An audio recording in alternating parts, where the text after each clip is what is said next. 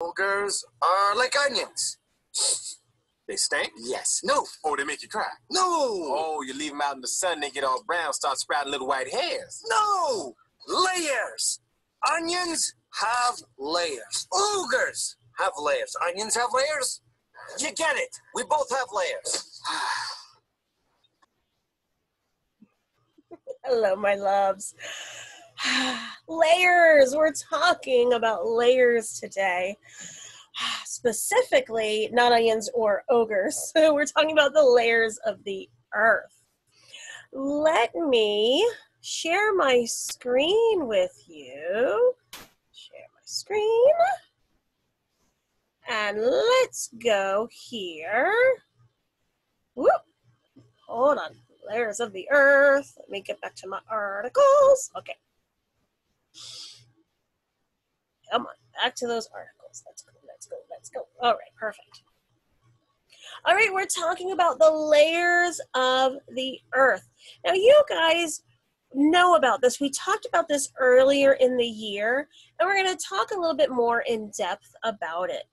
And you know that the outer layer of the earth is called the crust. It's, you know, the rocky part. It's like a crumbly kind of part of the earth. But what's underneath and towards the center? Well, take a look at this article, The Structure of the Earth.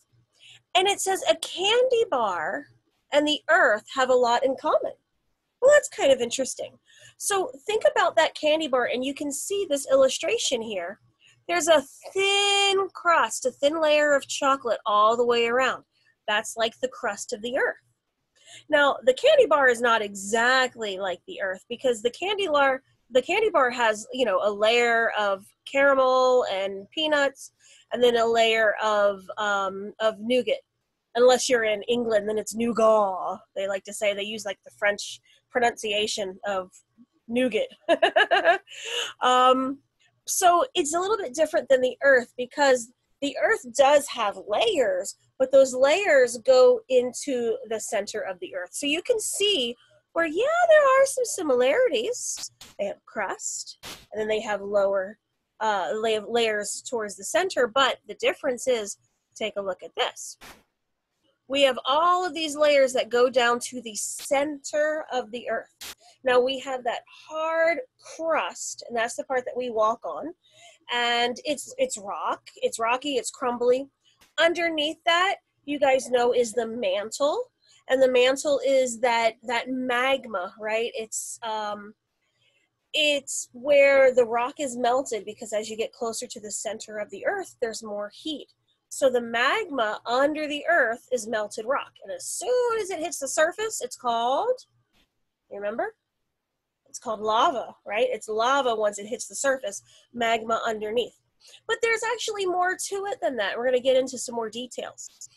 After the mantle, then you've got that core, right? The center part of the earth. And you have the outer core and the inner core. And the outer core is super, super, super hot, and it has a lot of melted minerals and melted rock. But then the center core, it's solid. Even though it's the hottest part, it's solid because of all the pressure. All the pressure is squishing that melted, molten core together to form a solid ball. It's kind of more like a hard-boiled egg than like a candy bar, if you think of it. That thin outer shell of the egg would be the crust of the earth, and then the white of the egg would be more like the mantle, and then that yolk would be the core of the earth. So it's a little bit more like an egg, but I like the idea of talking about a candy bar. And you know, another good similarity is when you get below that surface of the candy bar, you get to more like a molten part. It's not really melted, but it's more pliable and it's softer, like the mantle, right? And we talked about viscosity. Viscous means like something that is able to move and it moves more freely. So water moves just like it pours, but syrup, it's a little bit more viscous and it goes a little bit thicker. And then if you think of something like molasses, That's going to be even thicker still. Or even Play-Doh. Play-Doh, if you hold it up, it's eventually, it'll succumb to gravity because it is more like pliable and moldable than, say, a tangerine,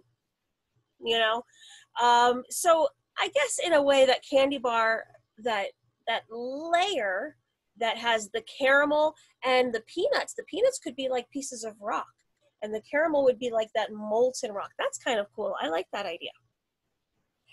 So in the center of the Earth, we've got the super, super hot, super dense core.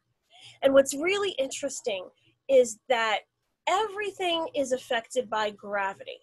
So for instance, our Earth, is held together by gravity. But when you're getting into that mantle part, all of the minerals and rock and melted parts, they're affected by gravity in different ways.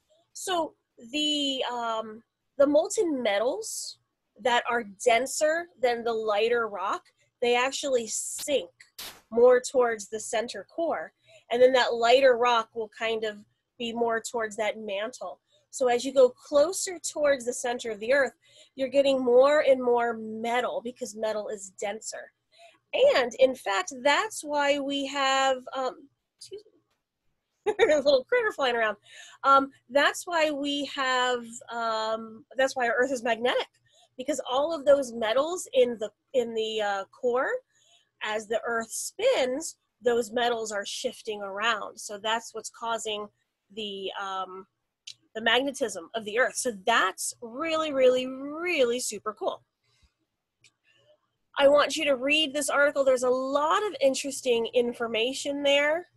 And let's click over to bonus sources and let's watch the introduction video.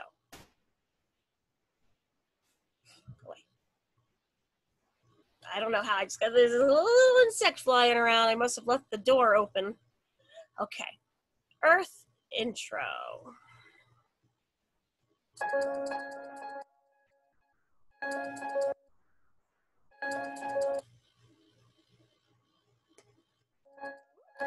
World, globe, planet, big blue marble, whatever you choose to call it, it's still your home, the Earth. The planet has a solid core that's surrounded by magma, which is melted rock. As this magma forces its way to the surface, it's then called lava and cools into land masses and rocks. The Earth's surface is made of plates. Not at all like the plates on the dinner table, but huge land masses that are constantly moving. But don't worry, with only an inch or two of movement each year, they're not going very far. Entire plates cannot be seen because they are under the Earth's surface in oceans, but these plates cover the Earth like a quilt. Plates contain the continents of the Earth. These continents are North America, South America, Africa, Europe, Asia, Australia, and Antarctica. Continents are made of many different types of land masses. An isthmus is a narrow strip of land connecting two large land masses. A peninsula is a piece of land surrounded by water on three sides, but connected to a landmass.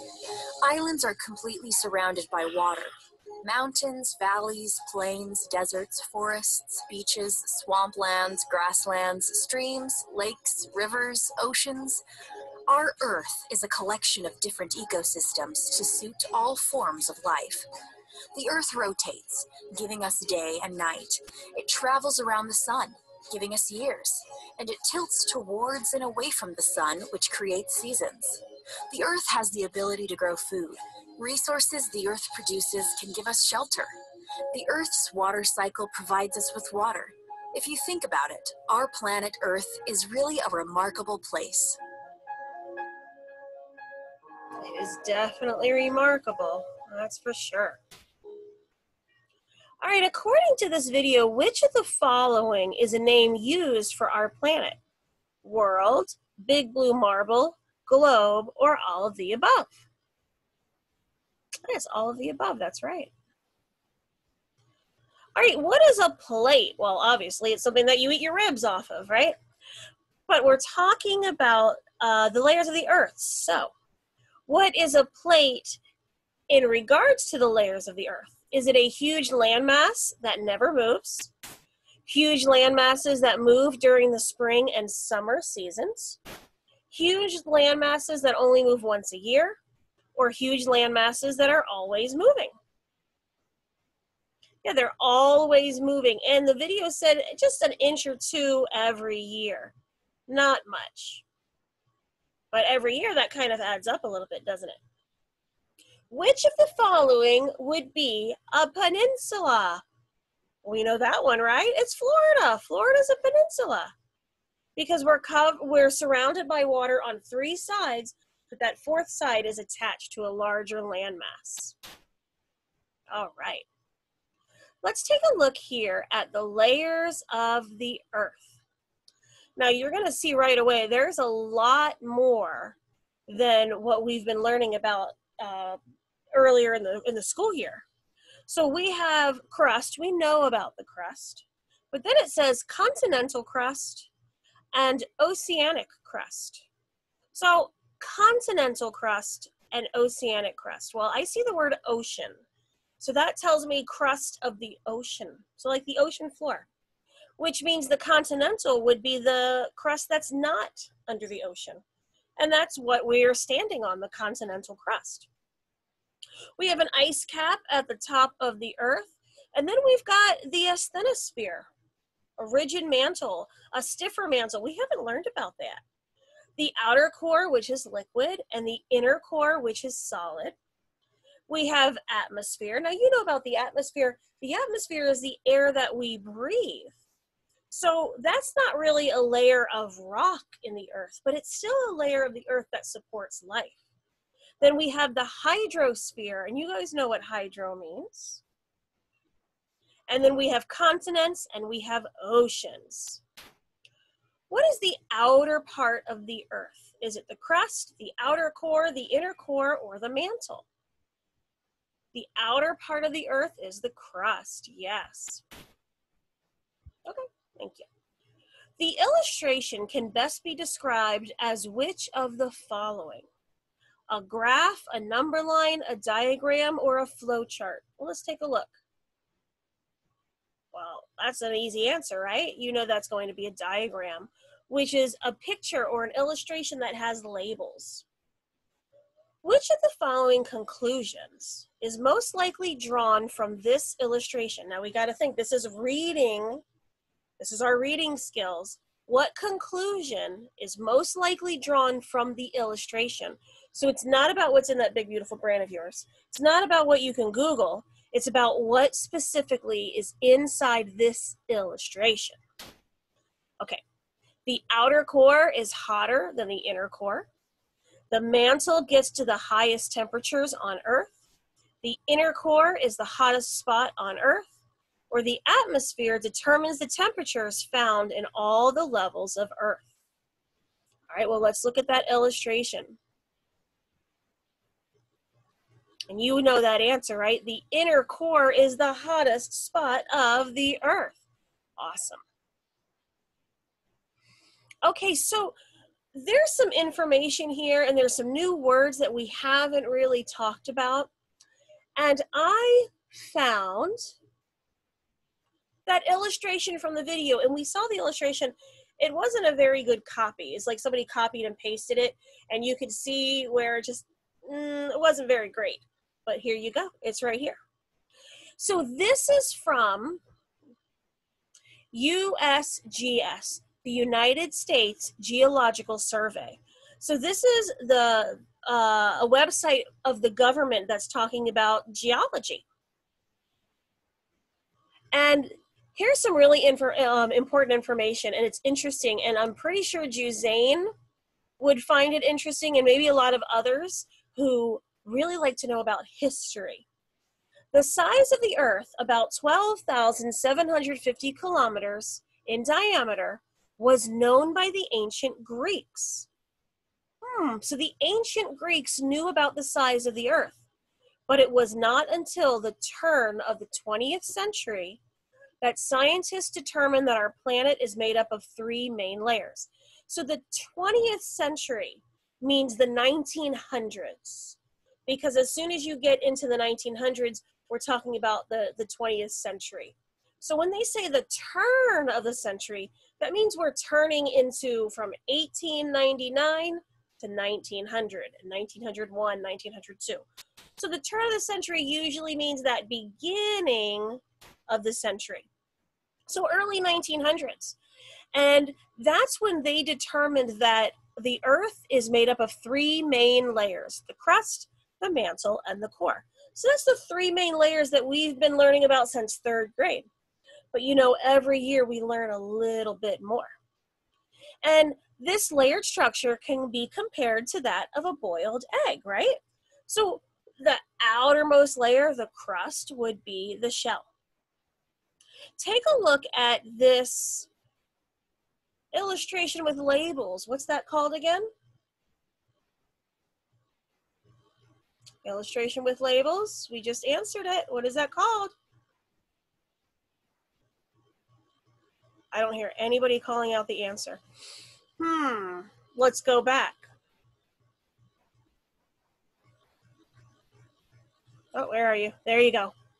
Illustration with labels. It's a diagram. Yes. So let's look at this diagram. We have some of those words that we are familiar with: mantle, core. But then there's the lithosphere. The lithosphere is the crust and uppermost solid mantle. Now, we thought before that the mantle was just liquid rock, but it's really a little bit more than that. The mantle is more liquid than the crust. The crust is hard and crumbly and totally solid and cool. But when you get into the mantle, mantle's very thick. And the top part of the mantle that touches the crust, it's going to be a little bit more plasticky, where it's kind of bendy. And then when you get lower down, more towards the center of the earth, then it gets more liquidy and more flowing, right? So the lithosphere is the crust, totally hard, and then the uppermost solid mantle. So some of that mantle is going to be a little bit more solid, and that's called lithosphere. And that means rock. You know, lithos, that means the rock. Then if you look right below, let me point right here. Okay. So right here and right here, you see how they're brown? So those are letting us know those are the cooler parts of the earth. That's the lithosphere. So think of lithosphere would be rock. And we have the crust at the very, very tippy top. And then we have the upper mantle. Underneath you have the asthenosphere. And that the asthenosphere is the one that has the more liquid, the liquid rock. And as we get down further and further, we're still into that mantle, right? That mantle is super thick. And then we're getting towards the core, the liquid core, which is the outer core, and then the inner core, which is solid. And it's solid because of all that dense matter being squished together by pressure and gravity. So below the crust, let me highlight this, is the mantle. And it's a dense, hot layer of semi-solid rock. Semi-solid, not 100% solid like the crust, but semi-solid. The mantle contains more iron, magnesium, and calcium than the crust, okay? Because those things they're settling down a little bit further. And it's hotter and denser because more temperature and more pressure, it increases as we go down. So I wanted to talk to you. Oh, here we go. So the Earth's, the upper part of the mantle is cooler and more rigid than the deep mantle. And together, the upper mantle and the crust are called the lithosphere. There you go, which is the Greek word for stone. All right. Now, the lithosphere tends to be thinnest under the oceans and also in volcanically active areas. So in the western United States, you know, where they have closely like volcanoes in in Hawaii and things like that, you're going to have a thinner crust. All right, and the lithosphere has been broken up into moving plates that contain the continents and the oceans. And that's what we're talking about, the lithosphere. That's where we've got those tectonic plates. And those tectonic plates, it's that semi-solid rock, right? It's sitting and it's kind of moving a little bit because underneath you've got that molten rock. Think of it like if you're in a pool and you're floating on one of those little blow up. I don't know. We always call them floaties. I don't know what they're called, but you know they're like the rectangle ones that almost looks like a bed that you lay on it. It's kind of like that, and you think of how they can move and bump together. That would be like the tectonic plates that are sitting on liquid. But in the earth, it's not water, it's going to be molten rock. So let's get a better idea of what that lithosphere is. And here I found, look at this, the same type of illustration with labels. What's it called? Did you forget again? Let's go back. Let's see if you can remember. It's a diagram. Yes, you can always go back and get that information if you forget. Totally can. So we have here a cutaway of the Earth from the National Geographic organization. And here we have the lithosphere. Oh, I like that this is much bigger. I can see a lot easier. The lithosphere, which is the crust and uppermost solid mantle. Then we've got the mantle here. The liquid core, which is the outer core. Okay, so the most well-known feature associated with the Earth's lithosphere is tectonic activity. So those are those tectonic plates that move around. And it says here again, the lithosphere is thinnest at mid-ocean ridges where tectonic plates are tearing apart from each other. Well, that makes sense. If they're moving away, it's going to be very, very thin, right? Let's read about that lithosphere. The lithosphere is the solid outer part of the Earth, and it includes the brittle, which means easily broken, upper portion of the mantle and the crust, which are the outermost layers of the Earth. And it's bounded by the atmosphere above and the asthenosphere, which is below. This I found really cool. Although the rocks of the lithosphere are still considered elastic, so like that plastic where you can kind of bend it, move it, they are not viscous, remember that word? So you can't pour it out like you can molten lava. The asthenosphere is viscous, that's the molten lava. And the lithosphere, that's that little plasticky part, right? Okay. Plate tectonics. The most well-known feature associated with the lithosphere is tectonic activity. And tectonic activity describes the interaction of huge slabs of lithosphere called tectonic plates. So they sit on top of that asthenosphere. So it's like those floaties in the pool sitting on top. Those floaties can kind of bend and move a little bit too, right? They're not solid. They kind of sit on top and they move and bend along, bumping into each other. Okay. Tectonic activity is responsible for some of Earth's most dramatic events like earthquakes, volcanoes, mountain building. And it happens when those tectonic plates, they either move apart from each other or they bump into each other and whoosh, you've got a mountain, or sometimes one bumps on top of another. So you've got a lot of these things happening and it can form different land masses.